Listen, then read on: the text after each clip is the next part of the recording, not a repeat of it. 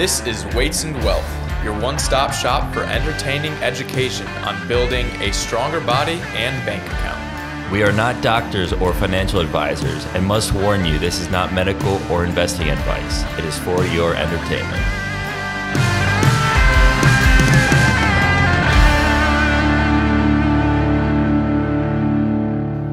Welcome back to Weights and Wealth. Here with us today we have Paul Bock. And Paul was a Green Beret for how many years? So I graduated the Q course in 07, April, and then I retired in February. It was medical, but February of 19. So 12 years? Yeah, about 12 years. Awesome. And Paul is the author of Onslaught of Ekklesia. It's a Christian manifesto, would you say? Yeah, so the reason I called it a manifesto is just due to the fact of more like, hey, this is me declaring what we really should be doing as Christians. And the general premise, it's kind of set up like an AAR. What's our initial problem, right? Here's the situation. Let's be honest about what's going on, where we're at as the church. And then what are we called to in Christ if we're going to claim him? Dealing with evangelism, dealing with the pursuit of Scripture, dealing with the reality of, is Scripture true? Should we take it as seriously as some people try to say it should be taken? Or is it just metaphorical, good life, all that stuff?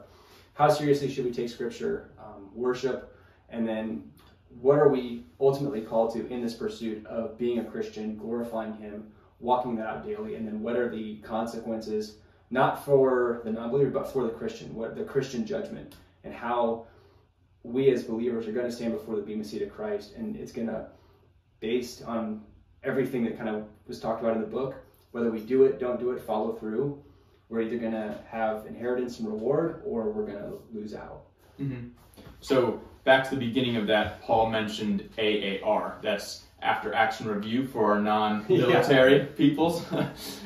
So an AAR is going to help us identify things we did right, but more importantly, things we did wrong, how we can improve, how we can get better on the next rep. So as far as being an AAR, Nick and I have talked. We did one episode with Pastor Brandon really early on, and in that we talked about this progressive Christianity that is consuming a portion of the Protestant and non-denominational churches.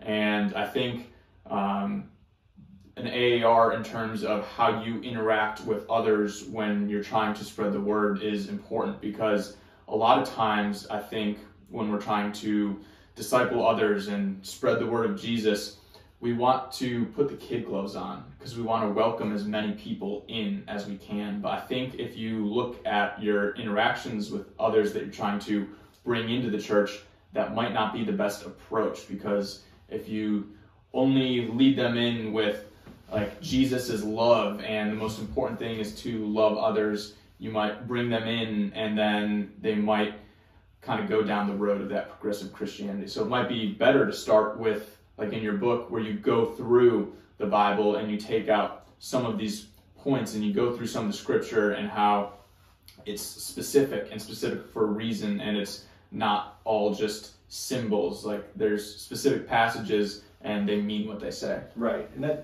that's kind of the golden rule of biblical interpretation.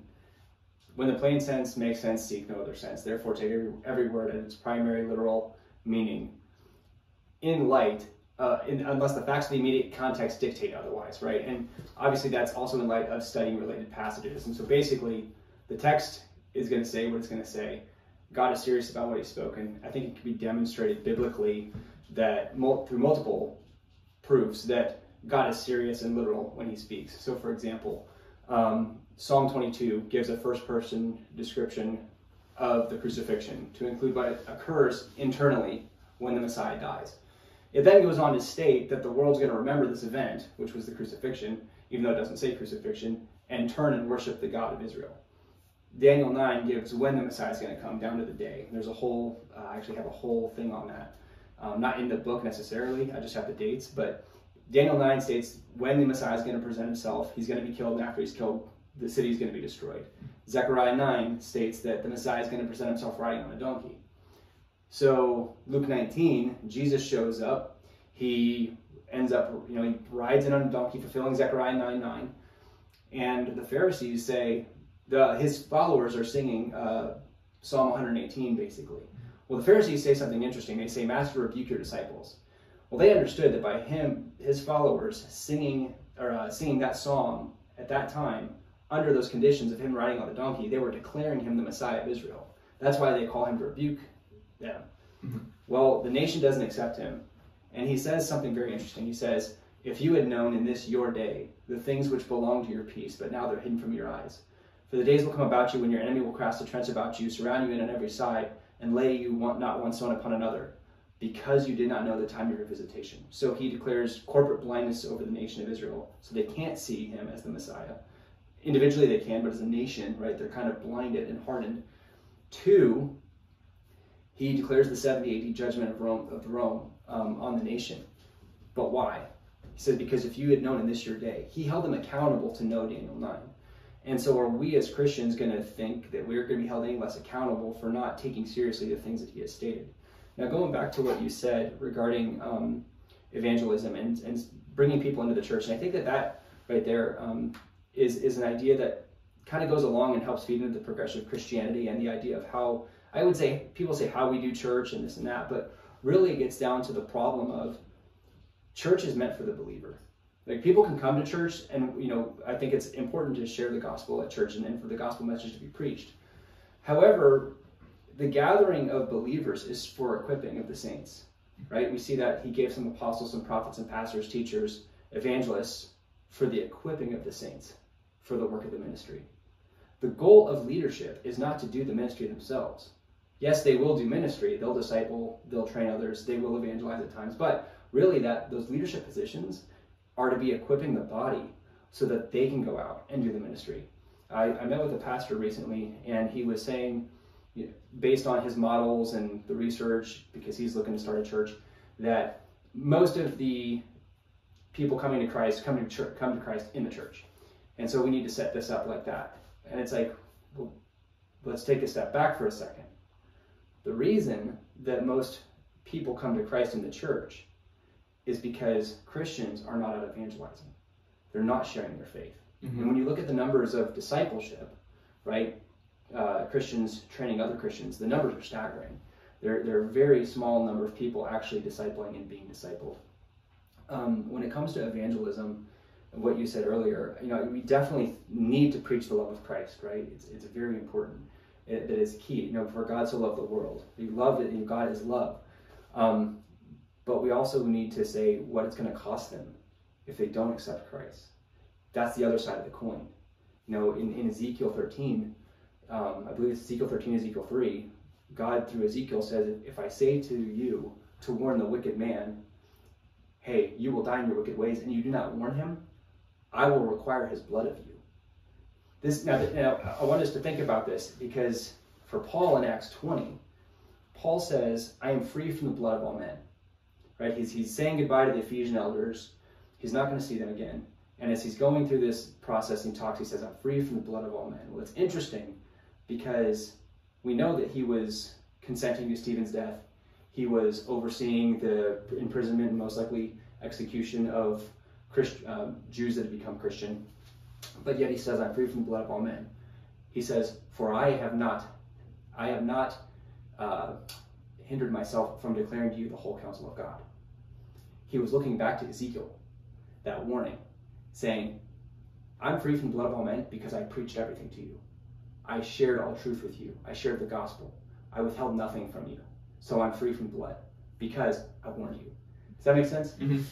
So, getting into teaching other Christians and discipling others outside of the church, that's actually how I met Paul. So for those of you really cool. that watched the episode with Ricky on homesteading, I'm not sure what episode it was. Something like 38 or 40. It was back then around there. But I met Ricky and Paul at the same time in a coffee shop on a Monday morning. And I basically heard them with their Bibles open talking about the Bible. And I just went over and became a part of their conversation. That was really cool. We realized that I was going to the same church that they go to, and at that point, I think you had just met Ricky 3 weeks prior, and he had just started going to church as well. He'd been going to church a little bit, but he actually he raised his hand to give his life to Christ. Okay. And just talking through it, he's like, yeah, I totally believe. Like, yeah, and then he gave his life to Christ. That was really, really exciting, obviously, because anytime somebody comes to Christ, that's just awesome. And so then, just grabbed him up. We had a lot in common, a lot of thoughts on think a lot of the same things about a lot of different topics. And so birds of a feather, and we just started getting together and just teaching him the Bible and train him as much as I can. Obviously, summer can get a little crazy here and there, picking that back up to him. And then what was cool was right after that, we met you. He was out fishing, and he met this dude, John. And now John is coming, and we've got this whole group of dudes, and he goes to Awaken. And it just, there's all these connections, and it's like, how could, God just brings people together. It's pretty crazy. Yeah, I mean, one of the ways that I like to try to evangelize is mostly just kind of like how you guys all met, was just throughout my daily life, just by chatting with people, and also setting a good example and just leading a good life, because it kind of naturally brings people to ask you why you're living like that, and then it just kind of draws them in. Well, that's it says, go and preach the gospel to all creatures in Mark 16, and with that, like you said, some people tend to think that, I've got to be on the street corner or whatever, or I can't do that. And that's what comes to their mind, right? And it's just like you said, really, evangelism takes place in those relationships as you build them. And obviously, you can't stand on your desk in your building and just start preaching the gospel, right? You need to get down to the building. But you got to approach it from a warfare standpoint and a more clandestine nature. Like, hey, I'm kind of more running clandestine operations here, where I'm looking for those opportunities to where I can plant a seed, right? And that's the whole thing, is in 1 Corinthians 3, we aren't responsible for conversion. Our job is to sow seed in waters. Paul said, I planted, Apollos watered, but God gave the increase. So that he that plants is nothing, he that waters is nothing, but God gives the increase. But each one receives a reward based on their work. And so the important thing for us is to always be ready and prepped and in that place with the Spirit, which requires us daily to be on our faces sucking carpet, so that we can be filled with His Spirit and just filled with Him and really in tune in His Word. And so when those opportunities arise, man, we can just lock on it and just plant that seed, put a little water in there, and be ready to have those conversations, because that's, like you said, that's when that stuff really takes place. And that's when it's really powerful, because you've got that trust that's built, where at that point they should know, hey, it's not about him being right, me being wrong, and he's not thinking, he's thinking, hey, he cares about me, and that's why he's sharing this with me. That perfectly sets up something that you and I have talked about before. So before we lead into that, can you just tell the people what the Green Beret mission set is? Yeah, so Green Beret mission sets, we run a lot of different missions: foreign internal defense, direct action, but people tend to think of special forces, go kick doors in. That's like this tiny little bit of what we do. Our bread and butter really is unconventional warfare and training.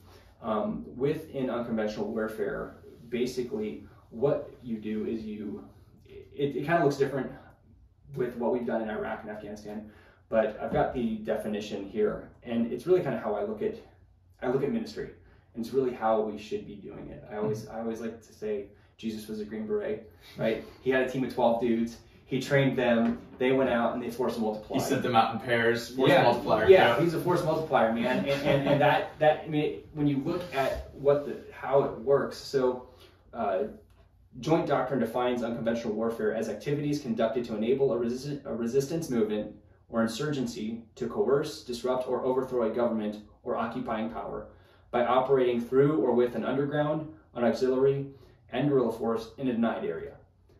Well, that's basically what we're doing, right? Now, we're not going to overthrow. That's Jesus, ultimately. And then the auxiliary is your support network. And so we've got those that run support for people within the church. They're praying, they're giving, they're helping equip. Then you've got your underground. That's your more clandestine, more secretive people, right? You could say, if you in a corporate America, you're more on the underground, because even though you're there, you can't openly like all the time, boom, boom, boom, share Christ, but those conversations will come. Mm-hmm. And then you've got your guerrilla force, and that's your obviously more overt, but you're all running those operations.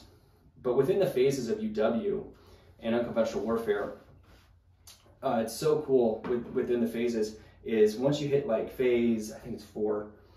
Yep. So phase 4 is where you organize, train, and equip resistance cadre. Now this is the thing that's so key to this when you look at phases of UW. Okay, you as captain, you're First lieutenant. First lieutenant. That's right. I tried to act like you, man. I tried to promote you. So basically, like, if I take you and I train you, go kick this door down, right? Okay, now I have a guy that can kick a door down. Cool. But if I take you and I say, all right, I'm going to train you how to train others in these things. Now I've got you, and I'm going to take you, I'm going to train you to go kick doors down. Train, not just to kick doors, but I'm going to train you how to train others to do this. Things to look for, how to train them, because there's a difference between how you do this versus how to actually train other people. Now I've got 2 cells, and I've got at least anywhere from 6 to 20 people, possibly, that now can kick doors in and do stuff. You know, and so it's like cancer cells, and that's where our real strength is the training, the ability to train others and train them to be leaders and train other people. That's why UW is so successful when carried out correctly. And with those things in mindset, you're thinking force multiplication, 3rd and 4th order effects.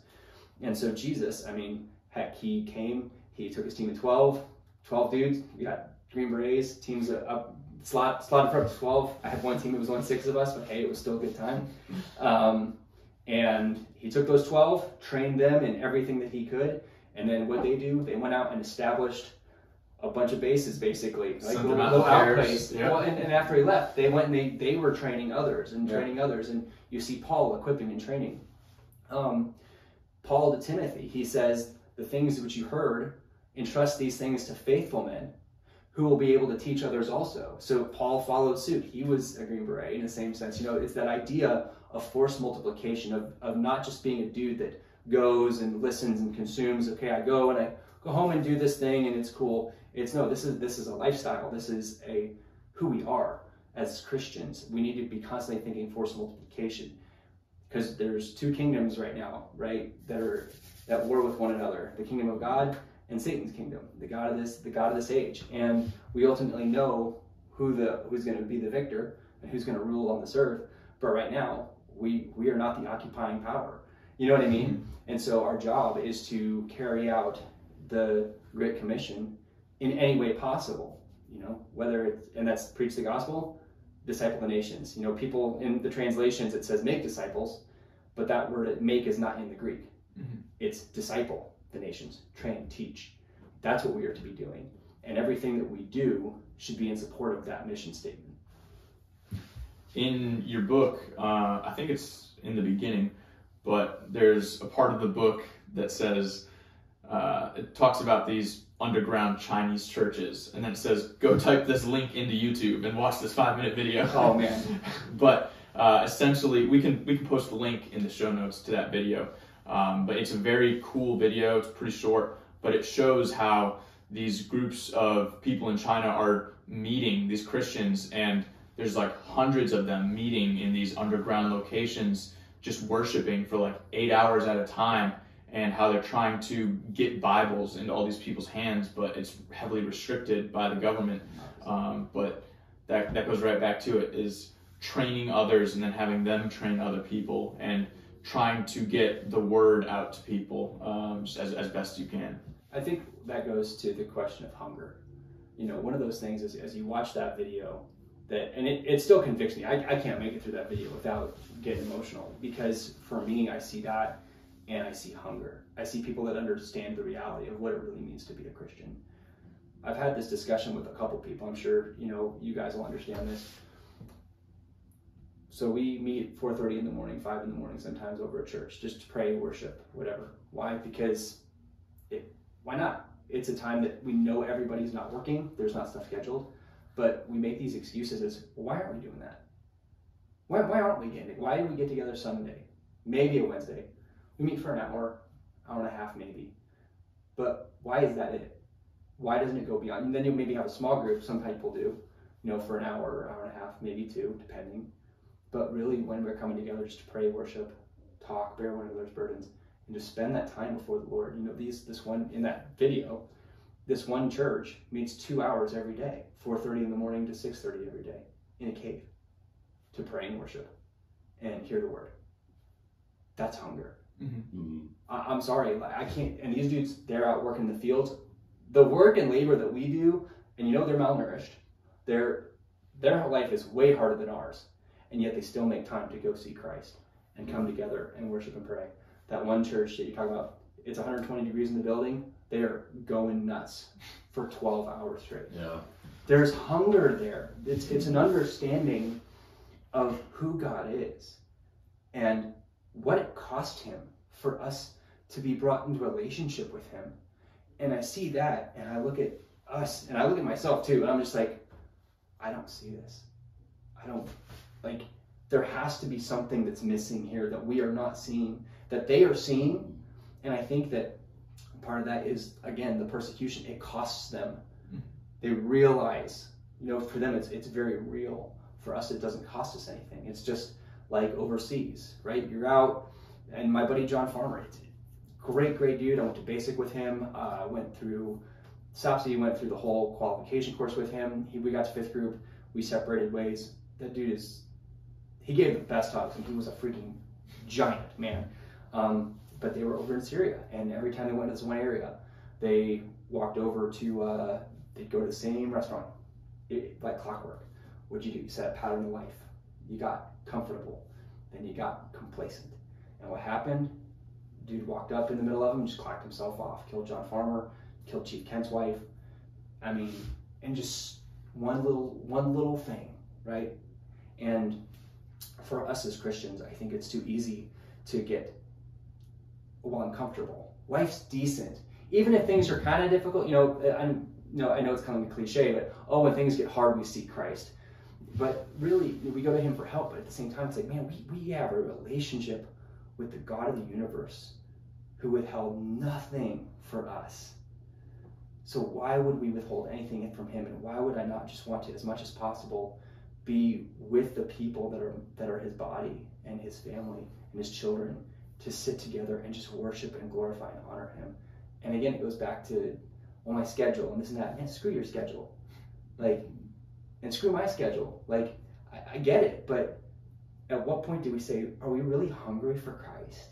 Do we really just want him? And then what does that look like in the day-to-day? Yeah, it's definitely easy to let life kind of take over. So what would you kind of tell people who are starting to get complacent? Because that happens to me sometimes. Yeah. And I do turn to God when I need him, when I'm not doing well. But what would you say to people who do get complacent? It's one of those things of, it can happen to anybody, it can happen to me, it can happen to you, right? One, just, you have to constantly get yourself into a state of discipline, right? Discipline with your prayer, discipline with your scripture reading, studying, really pursuing it like a relationship. One of the things that we tend to do is we tie that pursuit with feeling, right? I'm feeling good, so I am good. I'm feeling bad, so I need to seek. And it's just a matter of just doing it. I talked to some of my buddies, right? I've been dipping for this long, and I'm struggling to quit, and this and that. It's like, how do you quit? You just do it. You just do it. You will yourself to do it. You make your body do what it doesn't want to do. It's just like when I had a 120-pound ruck on my back, and it's the middle of winter, and it's raining on me in Robin Sage. How do you do it? You just do it, right? And not to sound harsh or it's not easy, right? Paul says how there's this war within his flesh, right? My flesh is willing, my spirit is weak, and all those things. He sees this war going on in his members. But what it comes down to is you just have to make the choice. You make the choice to do it, and then you discipline yourself to do it. Paul says, I train my body and beat it into subjection, so that after I've preached to others, I myself am not disqualified. And so Paul says, I make choices. I do things that are not necessarily what I want to do, but I make my body do what I know it needs to do. I make myself do what I know I need to do, because there's an understanding that everything I do here affects eternity. And I guess that's one way that really drives me and that I stay motivated in this is the understanding that, obviously, as James says, this life is but a vapor, right? It's here, it's gone. But what I do here is going to have an eternal effect on my inheritance. You know, that's 1 Corinthians 3, the Christian judgment. We're all going to stand before Christ, and we're going to have a pile before every single one of us. When fire gets put to that, what remains? And then, am I going to have any crowns to throw before the king? And then in Luke 19, I believe it's Luke 19, with the parable of the minas, each servant was given a certain amount that they were entrusted to do something with, right? Mm-hmm. Well, we had the ruler, that's Jesus. We had the citizens of the country who hated him, that's Israel. And we have his servants, that would be the church. So he goes away, he comes back. What do we have? Those that were faithful to what they were given are your responsibility over 10 cities. So as you study this whole thing of the Messianic kingdom, when Christ comes back to rule on the earth, our placement in the kingdom and our responsibilities are going to be based on what we did for him. And that's a really weird concept to think about, but when you actually put it into perspective constantly, like, everything I do is going to have an eternal ramification for me. Maybe not for my salvation, but for my inheritance, my rewards, my placement in the kingdom. That really will put a motivator on you. Because then the book of Hebrews is kind of like that. A real good study. Chuck Missler does a really good study on that. Arnold Fruchtenbaum. But Chuck Missler's study in Hebrews is free on YouTube, and it is solid. But when I first was studying through Hebrews, he pointed out something I completely missed when studying through the book. He's in the book of Hebrews, he is the writer who, you can pretty much make a good case that it's Paul. The early church fathers believed it was Paul, that's why they brought it in. It was considered part of the canon, because one of the requirements to be considered scripture was it had to be an apostle or a close associate, and it had to be written in the 1st century. But when it comes to the book of Hebrews, it's speaking to Jewish believers who are looking to go back under Judaism to avoid persecution. But the author is basically warning them. So there's multiple warnings in the book. But one of the things it's doing is putting a focus on the eternal inheritance. You're going to not just look to die in the 70 AD judgment if you do this. You're also looking to the loss of rewards. Because as he does this, what he does is he methodically goes over all the major pillars of Judaism. Angels, Moses, the law, the covenant, and how Jesus is better in every way than all of these things. Well, after chapter 1, he starts chapter 2, and he gives a warning about drifting away from the salvation. And he says, how will we escape if we neglect so great a salvation, right? And then he says afterwards, for he has not subjected the world to come to angels, of which we speak. So what he's saying is, everything he's been talking about, the salvation he's been talking about, is the world to come. That's what he's been talking about. And it completely changes the entire context of what he's saying. He's not talking about justification, being saved from our sins and stamped innocent before Christ and brought in a relationship with God. He's giving us warning of, hey, we are not going to escape if we neglect the salvation that's to come, the future salvation, the glorification, where we receive inheritance and rewards. And so his whole premise in the book of Hebrews is getting them to get that mindset of, you need to look at the next life, at eternity, at the kingdom, and your inheritance and rewards, and what's going to happen if you just completely ignore that. And so it puts all of that future, that everything that you do here and now is going to affect that. Because when you do that, and that's constantly before your mind, what's you going to do, right? I'm going for my green beret, I'm trying to graduate the Q course, so I make decisions and I do things in such a way so that I don't screw that up. That's always before my mind, right? I don't want to DUI. I don't want to do well I don't want to do poorly in my patrols. I want to pay attention. I don't want to screw up my MOS phase.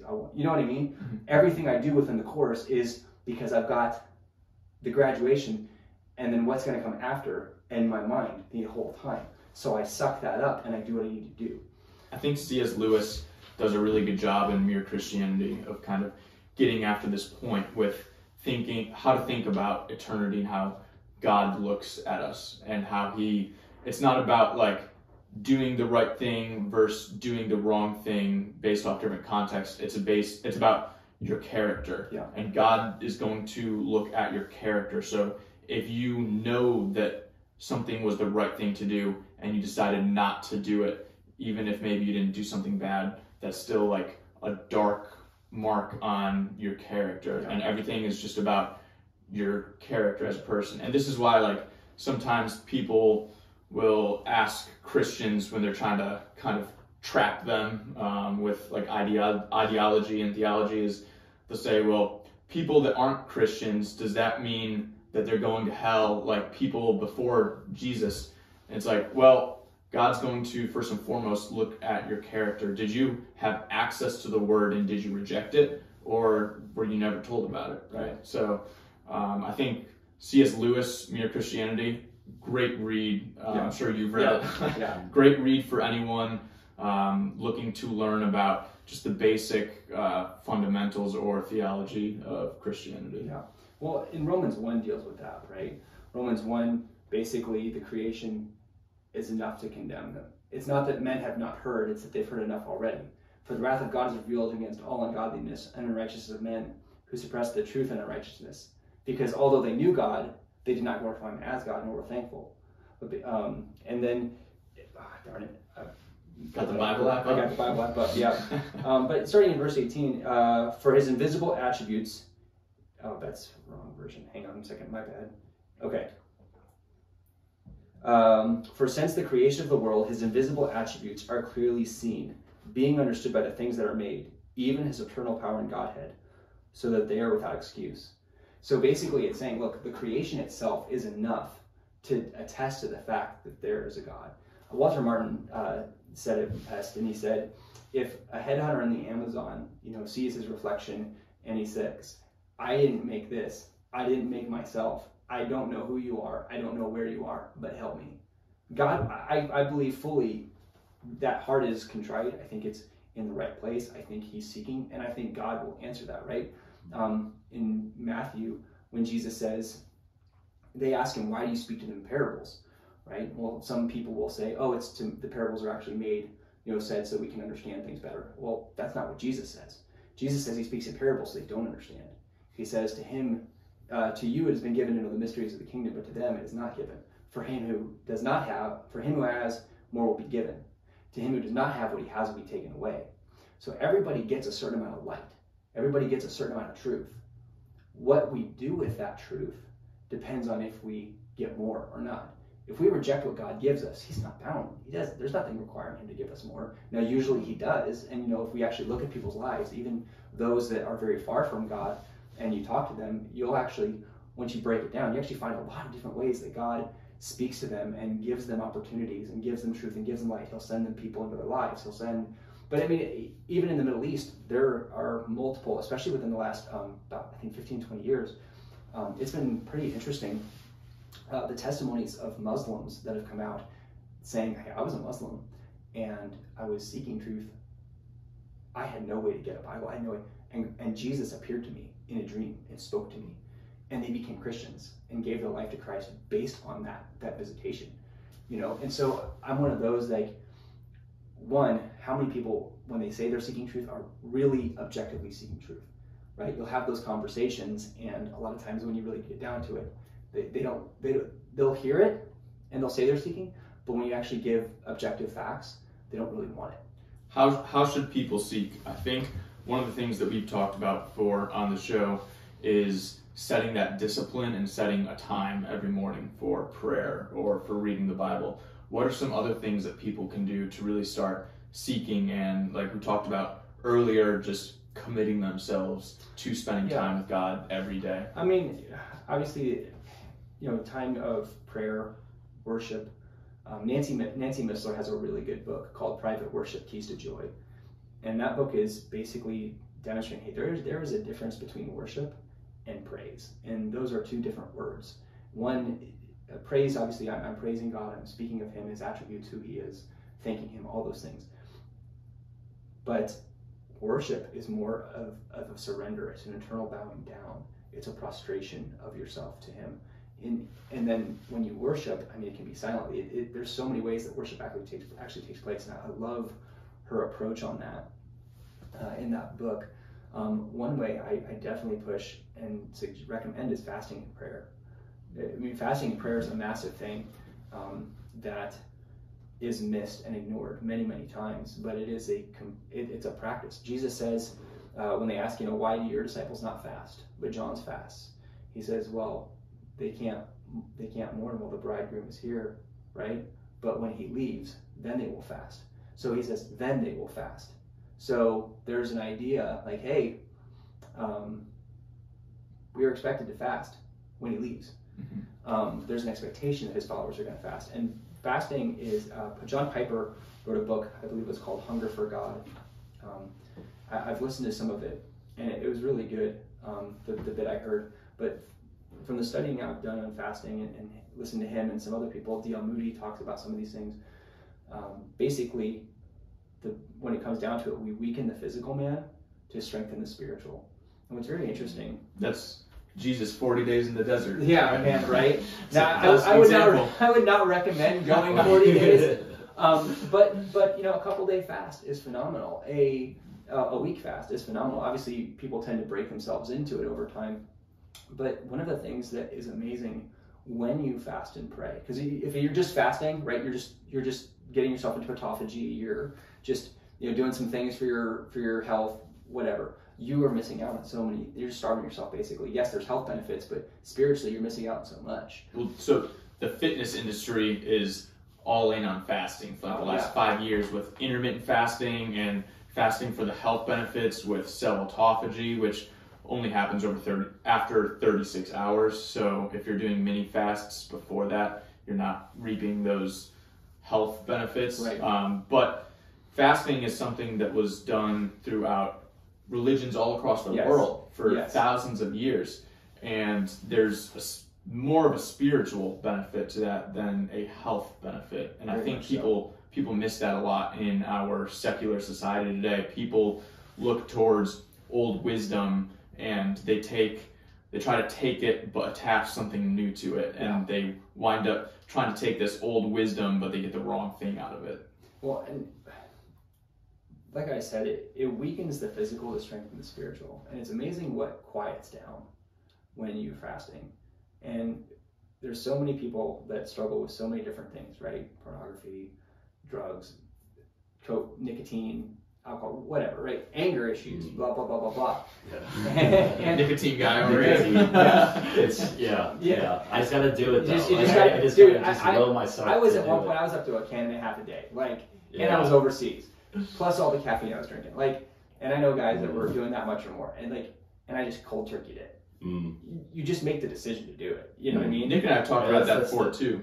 We both prefer to cold turkey our caffeine and nicotine rather than taper. Yeah. I mean, because it is true. Like, I choose to put this in my mouth. Like, I physically do it. I could just not do it. There's that mental block. But I just gotta do it. I want it. I want it. Right. I'm like a little kid. Like, oh, I want it. Yeah. It's hard. It's like, come on. Yeah, it is hard.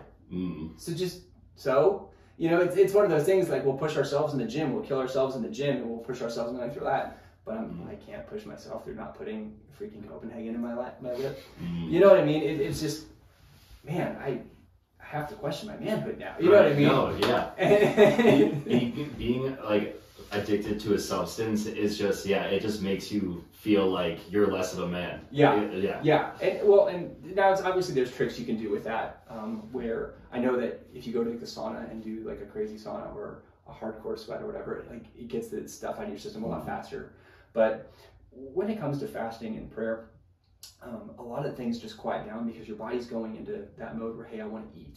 And then after 3 days, you don't really get hungry anymore. It's interesting. It's more of it's the psychological, hey, I want to put a dip on my mouth and just chill because, hey, it passes the time and it gives me something kind of to do. And it's more that mental thing. It's not that my body is it's not a need, but psychologically I'm so used to doing it, like I'm thinking, oh, hey, I need to do this, even though I'm not feeling hungry. And if you do get hungry, you just sip on some warm water. But what's really interesting with that is even reactions, like things that seem to not to like when I've done it and when I was dealing with my anger, aside from like EMDR and some things like that for the PTSD, which helped a ton, but my anger really slowed down a whole lot, and I found I was able to respond rather than react. And it was partly just not having the energy. But what's interesting is once you hit day 4, you have this real massive spike in energy. What have you done? 4? What is the longest fast you've done? 10 days. 10 days. Wow. Yeah. What about you, Nick? Have you ever tried fasting? Longest I've gone, I think, is probably like 36 hours or so. Yeah. That's mine. I did it once, and I did like 36 hours. We're talking about food, like only water. So in my defense, and not to say, hey, I'm some awesome dude. Like my wife had just got diagnosed with cancer, and it was interesting because it was really interesting how God ran this whole thing out, because it was Christmas time. We were at her parents' house, and I just really felt, God, I want to be close to you. I want to be closer to you. And what can I do? Is there some way? And this little PDF popped up on my computer from 1949, and it was called Fasting Atomic Power with God. And it was this dude that had written on fasting back in the 40s. And I read it. It was really, really cool. I was like, okay, I want to do this. I want to try this. And I tried 1 or 2 little ones, and I'd never fasted before, other than the Q course where you're not eating like sear school or whatever. And so, well, you don't really care then because you're just so exhausted and miserable all the time anyway. Like, oh, whatever. But when I was actually in that comfort, it was really hard. I was like, I want to try to fast a day, and I could barely get through a day. It's like, and then they'd order like pizza or something. I'd be like, take it to the face. But then I was just really seeking, and I made a decision. I was like, I'm really going to do a fast. It was just crazy leading into that. Is right before I started it, my wife got diagnosed with leukemia, and it was like, okay, I need to do this. And then I fasted again during when we were at MD Anderson for about 9 days, and it was just, but it was so phenomenal. It was unlike anything I'd ever experienced before. It's crazy because it's like you can throw yourself into your prayers and in the worship to such a greater extent, and unless you actually experience it, you can't even describe it. There's a closeness that you get that is just incredible. And Jesus says this kind comes not out by prayer and fasting. And I find it interesting that with the Alexander. Okay, I was going to get into this. So is that Matthew 21 where it's taken out? Or? Yeah. So here's the thing, right? And this will get a little into textual criticism. And for anybody that there's a whole world of what's the best Greek text, and there's this whole study and scholarship that goes into this, right? It is a source of unending frustration for me. Not that I'm the dude with all the answers, and not that I've arrived, but I'm definitely one that I look at the evidence, I look at what you say, I look at the external evidence, the internal evidence, all that stuff. It's not that difficult. So when these 2 guys named Westcott and Hort, you had the Textus Receptus, which was what the King James was built on, and then you have the Byzantine, the majority text, and that's the majority of Greek documents that we have, and they all kind of agree mostly. Then you have the minority text, the Alexandrian codices, which are 2 Greek texts and a couple others, right? Well, these guys basically had a big hand in scholarship, and B.B. Warfield was a major player within the Christian scholarship and community, and he liked what they had to say. So he really started pushing the Alexandrian codices. Now, there's a lot of external evidence that the Alexandrian documents are the ones missing all the verses. Before we continue, people might not know what we're talking about. So there's a verse that is it's been taken out of a lot of Bibles. Yeah. And it's about prayer and fasting. Do you know the verse off the top of your head? I'd have to look it up. But like Acts 8:37, the verse on it, it'll say, this kind come not out by prayer and fasting. They might leave off and fasting. Mm-hmm. But the ESV does it. The ESV goes with these texts and their readings. But the New King James, the King James, the NASB, I believe, does have all those verses. But in these Greek documents, they're missing multiple verses, They are missing the last 12 verses of Mark, and even though there's space for them, the problem is that these are some of the oldest documents we have. And Westcott and Hort, when you read the rules for gauging whether or not the Greek is correct or the best reading in the Greek, their number one rule pretty much was, if it's older, it's the best. Well, that's insane, right? Because just because something's old doesn't give it legitimacy, right? Externally, the Byzantine text, the majority text readings, they found those readings and those versions in Alexandria. They have not found any Alexandrian readings anywhere else in the world. And for a while, one of the things that we have to understand is that the Arians, those that didn't believe in the Trinity, and the Gnostics were major players within the Christian world and influence. And Alexandria was one of those core places for the Gnostics. That's why, so if you read ESV, John 1:18, talking about the Son being in the bosom of the Father, the ESV actually uses, I think it's, I'd have to go back and look, but I think it's Valentinius, who was a major Gnostic. It has basically his reading of that text, and the Jehovah's Witnesses love that version. Now, I will say, though, that major doctrines are not changed. Right? Yeah, so that's one of the things that people need to understand, that major doctrines are not changed in these. You know, there's not tons of difference, but there are some missing verses. And the early church, and here's the big evidence, right? The early church fathers who predate the Alexandrian codices that don't have these verses, they quote these. And so I say it's a frustration for me, because you have biblical scholars and textual critics that'll say there's no evidence for these readings prior to the 10th century or whatever. But it's like, but then you read the early church fathers that predate the oldest and best documents, and they quote the verses that supposedly aren't there. It's like, well come on. Like, obviously, clearly they're there, right? In the earliest translations, they're there. But this gets into the conversation of the translating of the Bible, because some critics of Christianity will say it's like just people's translations of translations of translations. Yeah. But that's not really a fair representation. Like 99.97% of it accurately translated. And Nick and I did an episode on the book of Proverbs. We went through the entire book of Proverbs, and we talked about verses from each chapter. We were using different Bibles. So let's see, the Bible Alex gave me, I think is, it's not my normal King James. It's one of the standard versions. And then you were using a Good News version. Translation. Yeah. Yeah. So when we would read the verses, we could read the same verse and they would sound different, but they were saying the same thing. Yeah.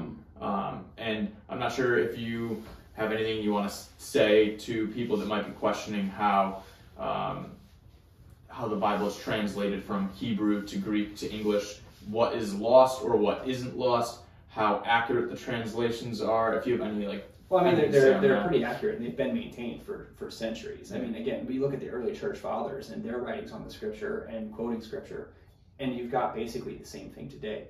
And people there's obviously those that'll say, and within the textual criticism, as you study that, one of the things that you realize is, and they go into very, very early on, is one of the major things that people argue against the text is, oh, well, this document, it contradicts this, they're not the same, there's errors, right? And so there's differences. Well, any difference they would call an error or call a contradiction, whatever term they want to use. The problem with that is Greek is not like English, right? Greek is incredibly specific. And it's like Arabic, right? So I can say Ted hit Nick multiple ways in Arabic because word order doesn't matter. Suffixes and prefixes determine direct object, noun, subject, all that stuff, right? Greek's the same way.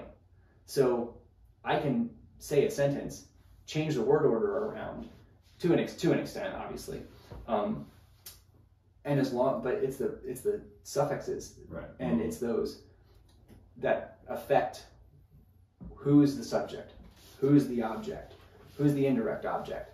So this translation might have it in one order. This one Greek document might have it in this order. This Greek document might have it in a different word order, but it's literally saying the exact same thing because it doesn't matter. But they would still consider that a difference, you know, and error or whatever. I can't remember what term that they used. But I mean, the translation is pretty darn good. Now, when you get into the translations, obviously you have the two spectrums. One's more formal, one's more exact equivalence, and one's more dynamic. And that would be your, like the Message Bible, your paraphrases. I'm not a fan of them. You know, Walter Martin, I think he said, you would paraphrase God, you know? And I think that there's a benefit when you're trying to get some of the ideas, but in a sense, they're kind of already interpreted, and there's that exactness that can be lost sometimes. And so I'm a big fan of, you know, the New King James, the NASB. I don't like the ESV. I have my own reasons for that, but beyond just the missing verses. But when it comes to, but again, major doctrine is not lost, right? They all pretty much say the exact same thing for the most part. Mm-hmm. So I always recommend get a good translation. Don't get a paraphrase. There's just too many details that can be missed and that's left out in a sense. And a branch off that is another thing that people that criticize Christianity might say, is they might talk about how the Gospels say different things, which I think is ridiculous if you've actually read it, because they're all saying the same thing. But it's like, if Nick and you and I are all witnessing an event, and we're all standing in different places and with different people at that event, we're going to tell the story slightly different from different points of view. Right, which shows that they didn't come together and create the story, because otherwise they would line up exactly. Yeah. Second, the thing is with that, and there's a series by Arnold Falkenbaum. There's a 4-part series, then there's an abridged version, and I would highly recommend everybody read this book, or at least get the audiobook. You can get it on ariel.org. It's called Yeshua, the Life of the Messiah from a Messianic Jewish Perspective. Why? Because the Gospels were written by first century Jews. First century Jews have a form of writing. They have forms of logic. And so as you read the scriptures, or the Gospels, things happen the way they happen. They're said the way they are said. And events occur the way they occur because it's in a first century Jewish context. And the problem is we tend to approach it from a Greco-Roman context. Even in school, that's how they'll study the Gospels. But it didn't happen in a Greco-Roman context. It happened in a first century Israel context. And so when you have an understanding of what's actually going on, it adds so much context to just so much. It's absolutely phenomenal. So for example, when it's talking about if you break the law, you say this is Korban, right, whatever, and it's dedicated to God. Well, basically, under first century Judaism, they had said, on your father and your mother, right? That's under the law. You're supposed to take care of your parents. That was kind of like how it came into. Well, what they would do is they'd say, well, everything of mine is dedicated to God. Well, that's how they would get around having to financially take care of their parents. And so by their tradition, they were basically undermining the law of Moses. And this goes back to, and this is what I love about this series. I don't remember if it goes in the abridged version as much, but in the 4-part volume. So when they came back from Babylon, Ezra started the school of the Sephardim. And what he did was basically they recognized, hey, we disobeyed the law. We did not keep the Sabbath years. The land did not give the land rest. We did not honor God. We didn't follow the law. So we're going to really go and we're going to raise up these people, and they're going to teach the people the law, right? So this doesn't happen again. Well, once that first generation died out, what they did is they started to build a wall around the law. So they started to, through their logic, think, how could this be broken, right? So, for example, don't see the text, don't boil or see the kid in its mother's milk, right? So don't take a baby goat and boil it in its mother's milk. So they would think, okay, how could we do this? Well, by the first century, it was most likely a Canaanite practice in their worship, but what happened was they would say, okay, you cannot eat meat and dairy within 4 hours of each other, because that meat or that milk, the dairy you get, might have been from the mother of the meat that you ate. Therefore, you sieved the baby you sieved it in its mother's milk in your gut. Then they also had 2 sets of dishes, one for meat, one for cheese. Well, here's the point. By the 1st century, that law actually had the same authority as the law of Moses. Because instead of saying, yes, Ezra raised up the school of the Sopharim, we developed these traditions so that we don't break the law, what they basically said is, when Moses came down from the mountain, he had 2 laws. He had the written law, and he had the oral law. And he passed the oral law to Joshua, who passed it on to the judges, who passed it on to the prophets, who passed it on to us. And they were actually to a point where they were allowed to usurp the law of Moses. By their traditions were allowed to do that. So you basically were looking at a 1st century Jewish cult where their traditions, they had given divine authority. And so that's where Jesus is walking into. And that's why a lot of the tension's going on. If you understand Pharisaic Judaism and all the traditions and everything that they had been doing and how they were ignoring the law of Moses for their own traditions, and this is you break the law for your traditions, they were claiming divine authority for their traditions. And so that's why there's so much tension going on between Jesus and the Pharisees. I didn't really understand that point very well until I watched The Chosen. I'm not sure if you've seen it. Yeah. It depicts that really well, because I think sometimes if you're reading the Bible, you miss out on like that illustration, because you're reading, but you miss out on some of like how that interaction might have looked. Whereas I feel like The Chosen depicts that tension between Jesus and the Pharisees really well, and you start to get a better understanding for some of the context of the time. Right. I would definitely recommend the show to anyone. You can find it on Angel Studios. You can just get it for free. I think you can just put it on your smart TV. So. But to go back to your point on the Gospels,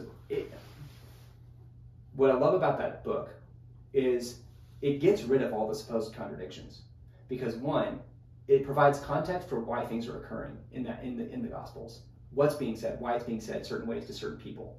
And what's interesting is when you look at that context, understanding it from the Jewish framework, it removes the contradictions. When you understand the audience they're writing to, it removes the contradictions, because the authors are writing with a point in mind, using the methods of rabbinic writing. The 4-volume series he actually has, it's massive. He'll say, look, this is this type of rabbinic writing, this is this type of rabbinic thought, and then he'll actually give examples from rabbinic writings. And so the contradictions, all of that stuff kind of tend to go away when you, like you said, understand it's people giving their own perspective, but 2, understanding why they wrote what they did in that 1st century Jewish framework. So I would highly recommend that book to anybody. Yeah. Do you have anything else you want to talk about? I feel like this has been a lot for people, our audience that we have a very diverse audience, but our main demographic is like 18 to 25-year-old males, just young men. Our 5 F's are faith, fitness, finances, family, and freedom.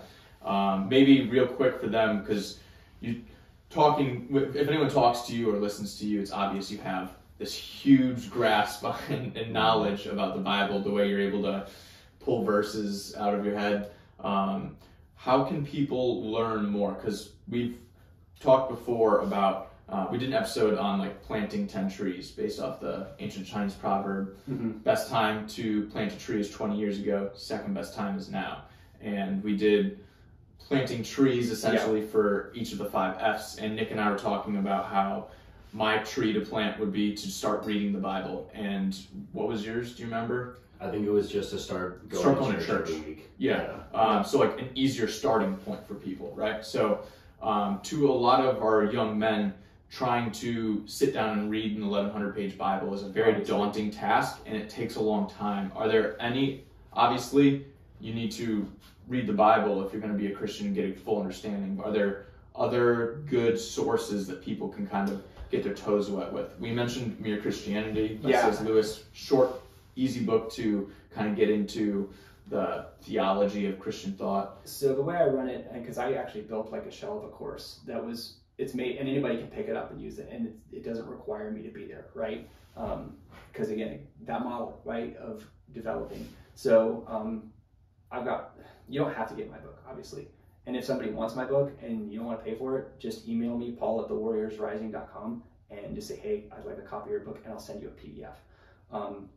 But really, you don't even need that, right? Just understand you as a Christian are called to evangelize. You are called to disciple. So one of the things that I do is I run people through first, okay, you are called to this.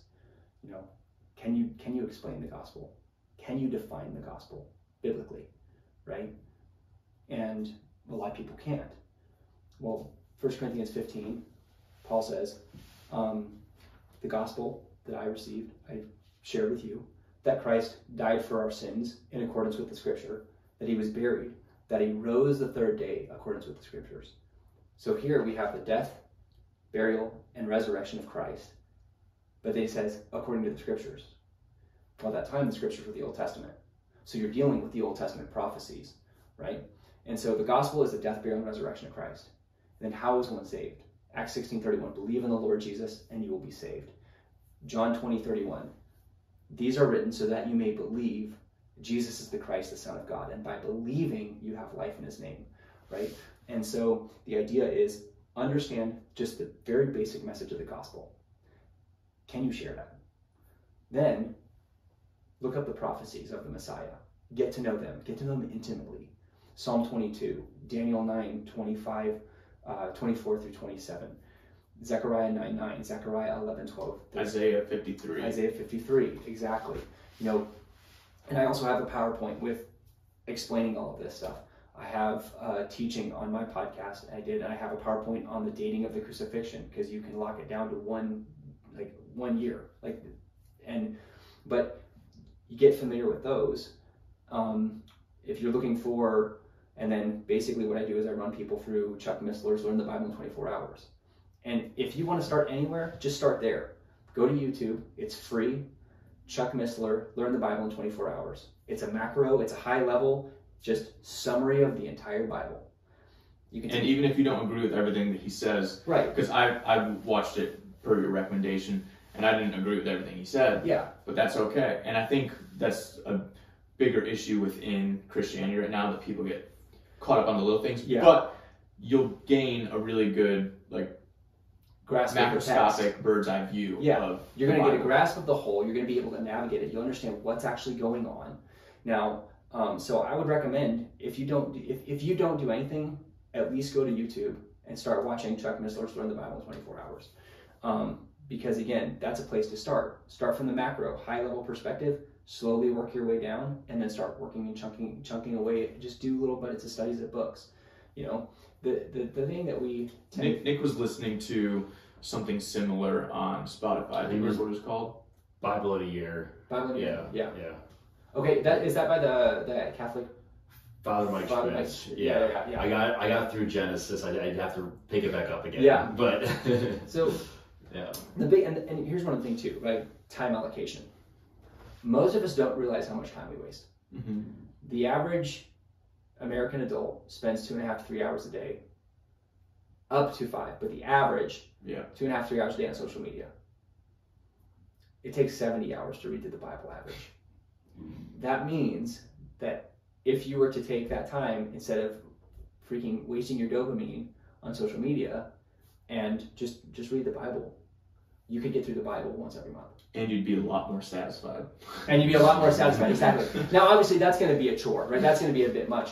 But what you can do is just sit down and say, hey, I'm going to watch a teaching, right? I'm going to go through, get a commentary, whatever. I'm just going to study this book. I'm going to start studying. I'm just going to do 5 verses, right? One of the things, though, is that as you start to learn, it gets exciting. That's why when I was coming back from Afghanistan, and I was not living like I needed to back then. I was a Christian, but I was very, very, very, very lukewarm. And we got stuck coming back for like 3 weeks. And my medic was like, hey, have you ever listened to Chuck Missler's Learn the Bible in 24 Hours? And I was like, no. And we were playing Battletoads on the emulator. And so we just sat there and listened to it. And I cannot say how many times I said, no way, no freaking way.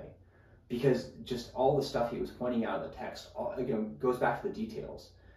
the details that are within the text are just so mind-blowing and so cool that it's like you start to get excited about it, you know, because it's discoveries that it's like I'm seeing this like it's brand new. It's not that boring stuff anymore. There's a hunger for it. Jordan Peterson has put up a picture of all the cross references in the Bible before, and it's got like 65,000 cross references between different verses between the Old Testament and the New Testament. And I think he called it the world's first hyperlinked website is the Bible. But it's you know, it goes back to discipline on anything. Like a lot of us, like we'll sit there. It's too easy. We're so addicted to our dopamine. You know what I mean? And our distractions, our video games and fun and all that stuff. Like fantasy football it goes back to that discipline of, am I going to sit and actually spend time in this? You know, and so you just have to kind of make yourself. And that's why I love Chuck Missler's Rule in the Bible 24 Hours, because it's like, oh, this makes sense now. I understand. I see how it's all connected. I see the flow of thought. I see it's one integrated message. It's not, yes, there's multiple books, but it is one message from one God. Yeah, that's a really great start for people. Nick, did you have anything else to add? No, but I'm definitely going to listen to the Chuck Missler's Learn a Bible in 24 Hours. It's awesome. Yeah. It's awesome. All right. If you guys really enjoyed this episode, if you learned from Paul, where can people find you? You mentioned your podcast, Warriors Rising. Yep, so I have a podcast, Warriors Rising. I've got a TikTok channel, TikTok Theologic. You can reach out to me, paul@thewarriorsrising.com. I mean, I usually answer everybody that messages me because I ain't famous. So that's different ways people can reach out. We do have this thing called Make Heaven Crowded kits on makeheavencrowded.us. My co-host, I guess you could say, Tiana, she, myself, and some other people put together these kits, and it's basically there's pretty much no profit built into it. We tried to get everything as inexpensive as possible. It's $20. You get 3 books. You get my book. You get CPR, which is a biblical guide to soul winning, which is written by a cop and his wife out of East Tennessee, and it's just basically, hey, how do you actually share the gospel? And they actually leave lots of blanks, and it's kind of set up like a how-to, step-by-step, where you fill your stuff in to give you just, hey, this is how you can just share the gospel and how do you go from a natural conversation to a spiritual conversation. And then the 3rd book is Charlie Campbell's 50 Answers for Skeptics or something like that. I have to go back and look. And basically, it's answers to the top 50 questions that skeptics usually ask. And then there's Make Heaven Crowded stickers, and then a QR code, also on another one that's got ChristianityIsTrue.com that takes people there to see evidence for faith, evidence for the Bible, evidence for Jesus. And so all of that together is $20. And because we just want to see people equipped, so that's makeheavencrowded.us.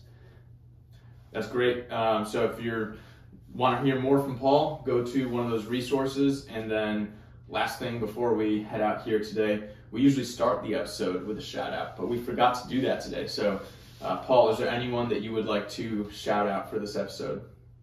Probably my wife for letting me come over and all over here on a Saturday. Just let me have all the time to do the things. It's 2:30 on a Saturday right now. Yeah. But all the man, she's amazing, and the amount that she lets me just go and do what I need to do and the way she supports me in that and just takes care of everything is just phenomenal. So definitely massive shout out to her on that. All right. Thanks, guys. We'll see you next time. Thanks for joining us today at Weights and Wealth, and don't forget to apply today's lessons to live healthy and wealthy. If this conversation will contribute to your fitness and financial gains, please share it with a friend or family member and give a 5-star review so more people can lift bigger weights and get bigger bank accounts.